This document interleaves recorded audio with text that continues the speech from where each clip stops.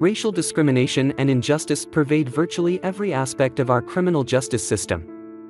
This video focuses on racial bias in the death penalty. Despite the cruel and unusual punishment clause, the Constitution clearly permits the death penalty. The Fifth Amendment outlines specific procedures to be used in capital crimes, or crimes for which the death penalty is imposed. So it was a great surprise to many people when the Supreme Court declared the death penalty unconstitutional in the 1972 case of Furman v. Georgia. The court was more divided on this case than on almost any other case in its entire history. The vote was 5-4, and every single justice wrote an opinion. The 5 justices in the majority were divided into 2 major camps.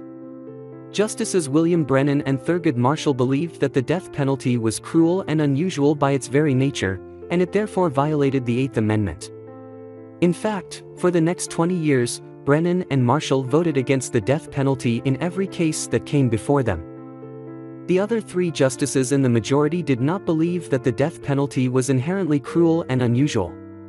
Like Brennan and Marshall, however, they were concerned with the manner in which it was imposed. They noted that the decision of whether or not to impose the death penalty was almost completely arbitrary, with some defendants being sentenced to death while other, similar defendants are not. Justice Stewart called it so wantonly and so freakishly imposed. Justice Brennan wrote, "The conclusion is virtually inescapable that the death penalty is being inflicted arbitrarily. Indeed, it smacks of little more than a lottery system. No one has yet suggested a rational basis that could differentiate in those terms the few who die from the many who go to prison." And, of course, the decision isn't entirely random, because it is far more likely to be imposed on poor defendants. Justice Powell noted that, "It is an unequal punishment in the way it is applied to the rich and to the poor. The defendant of wealth and position never goes to the electric chair or to the gallows.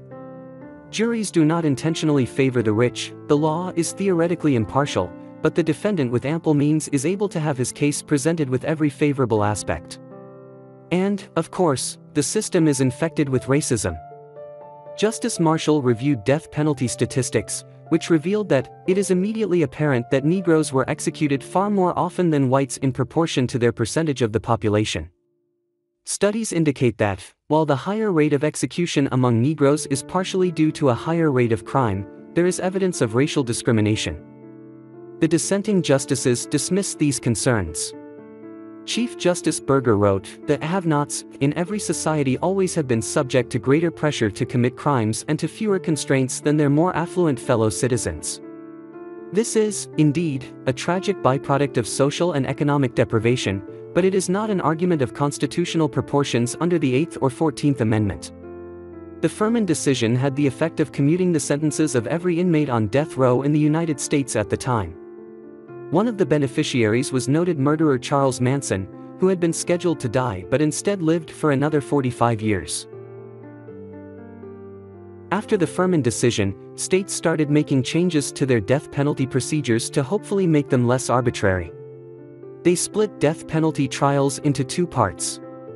In the first part, the jury was asked to decide whether the defendant was guilty or not. If they return a guilty verdict, they then proceed to the second part of the trial, in which they determine whether or not to recommend the death sentence. During the sentencing phase of the trial, jurors are presented with both aggravating factors and mitigating factors. Prosecutors present evidence of aggravating factors, which consist of things that would make a jury more likely to recommend the death penalty. For example, if the defendant is a repeat offender, or if the crime committed was particularly heinous or cruel, the jury would be more justified in sentencing the defendant to death. Similarly, killing certain kinds of victims, such as judges or police officers, is also considered an aggravating factor, as is committing a murder while engaged in other crimes. Defense attorneys have an opportunity to present mitigating factors that would make a jury less likely to impose the death penalty. Examples of mitigating factors include things such as a history of suffering from physical or emotional abuse, if the defendant displays genuine remorse, and lack of a previous criminal record. For years after Furman v. Georgia, the court revisited the issue in the case of Gregg v. Georgia. This time, a majority of the court found that the changes that states had made were sufficient to reduce the arbitrariness with which the death penalty was imposed, and it upheld the death penalty by a 7-2 vote, with only Brennan and Marshall in dissent. However, to this day, studies continue to consistently show that black defendants are still far more likely to be sentenced to death than white defendants. African Americans make up about 13% of the U.S. population, but about 42% of death row inmates. Furthermore, according to a comprehensive study published in 2019 in the Harvard Civil Rights, Civil Liberties Law Review, defendants who kill white victims are 17 times more likely to be sentenced to death than defendants who kill minority victims. The Supreme Court was forced to directly confront statistics like this in the case of McCleskey v. Kemp in 1987. McCleskey was an African American man who had been sentenced to death in Georgia. In his appeal, he presented the results of a path-breaking statistical study that demonstrated that the death penalty in Georgia was imposed at much higher rates against black defendants than white defendants, and that killers with white victims were more likely to be sentenced to die than killers of black victims. He said that this was proof that it violated the Equal Protection Clause, and was therefore unconstitutional. The court disagreed.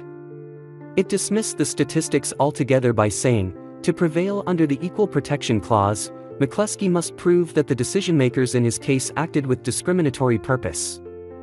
He offers no evidence specific to his own case that would support an inference that racial considerations played a part in his sentence.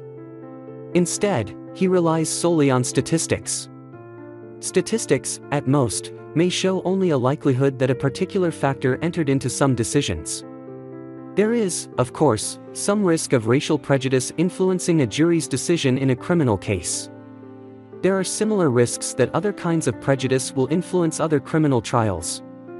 If we accepted McCleskey's claim that racial bias has impermissibly tainted the capital sentencing decision, we could soon be faced with similar claims as to other types of penalty.